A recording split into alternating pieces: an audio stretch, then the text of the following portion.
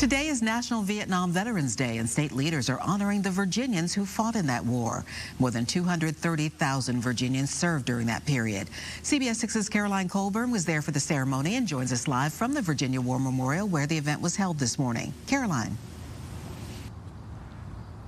Well, Cheryl, the event actually just wrapped up minutes ago, but this morning, dozens of Vietnam veterans and their families gathered here at the War Memorial, specifically at the Shrine of Memory you see behind me, as Governor Youngkin and other state leaders thanked them for their service. Now, Governor Youngkin specifically recognized one veteran who fought in both World War II and Vietnam. His name is Jonah McKee. And McKee, when he came home from war, he continued to serve and recruit new soldiers. Now, today, March 29th, was officially dedicated as National Vietnam Veterans Day in 2017. But because of the pandemic, this is the first in-person ceremony in years here at the Virginia War Memorial. Now, Governor Youngkin told the crowd more than 230,000 Virginians served in Vietnam, more than 1,300 died, and 46 soldiers are still listed as missing in action. Now, one of Governor Youngkin's top priorities, he told the crowd, is ensuring Virginia becomes the nation's most friendly state for military.